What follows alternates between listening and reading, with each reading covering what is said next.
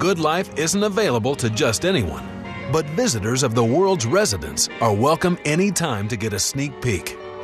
This ship is one of the largest floating concentrations of wealth ever, and the easiest way to keep it secure is to keep visitors off. And like all residents, every visitor allowed on board is issued a special ID card. It's not like a lot of ships where you can just casually walk on board and have a look around. So our ship is certainly not open to visitors, unfortunately. The best type of security is covert security, and it's very difficult for me to explain and go into any detail without giving away too much information. But the security is there 24 hours a day, 7 days a week. The staff of the world is always concerned about security, but what's their biggest worry? Fire. It may seem strange, considering the abundance of water, but any experienced sailor will tell you, fire is the scourge of the sea. No open flames are allowed anywhere on the ship, and all kitchens use induction heat. Fire safety masks stand ready in every niche. And because this is the first ship ever built with over 100 private kitchens, Residency had to employ some radical new safety features. The kitchens are built inside what's called an A60 steel box for reasons of fire. And one of the most amazing features is this incredible self-deploying fire door system. We have fire doors. Those close on a signal from the bridge, and they work very well because we had a resident last week who found even his burning toast closed the fire doors, and the bridge immediately called, and as soon as he opened the door, our fire engineer was standing there to make sure everything was okay. To keep the inhabitants vigilant, every resident, guest, and crew member has to go through monthly safety drills. Just check your jackets that in the middle we have a light, and the light is operated by the battery pack on the right-hand side of your jacket. Normally it will be 7 short and 1 long blast, and that means you come here, and then the abandoned ship signal is just 1 long.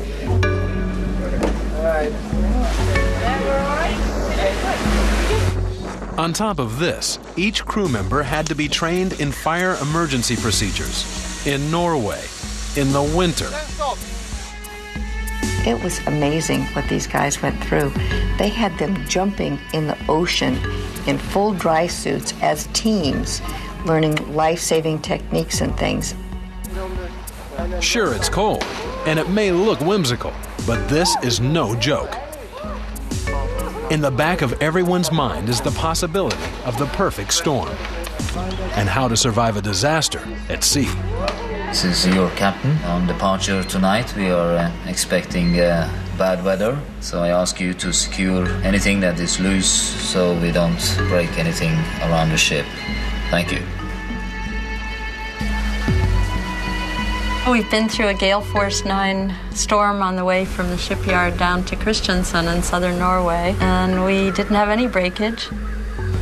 Although a hurricane at sea is a real possibility, the average day on the world of residency consists of bright, beautiful hours in the most exotic, exquisite ports on the globe. And every resident participates in the democratic process of selecting the itinerary. We've sent out questionnaires to all the residents and get input from them in terms of the ports of call that they would like to visit. We try to look at what special events are taking place throughout the world and be able to position a ship to be able to take advantage of those and be there for those types of special events.